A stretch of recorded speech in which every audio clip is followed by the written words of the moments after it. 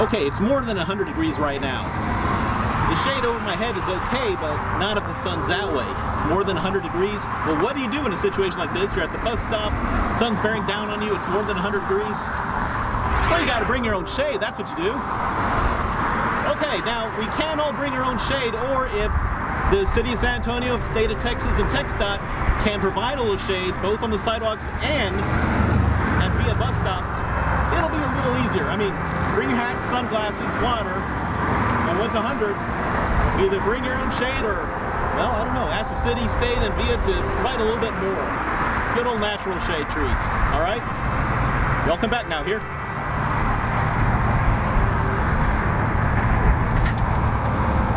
What time is it?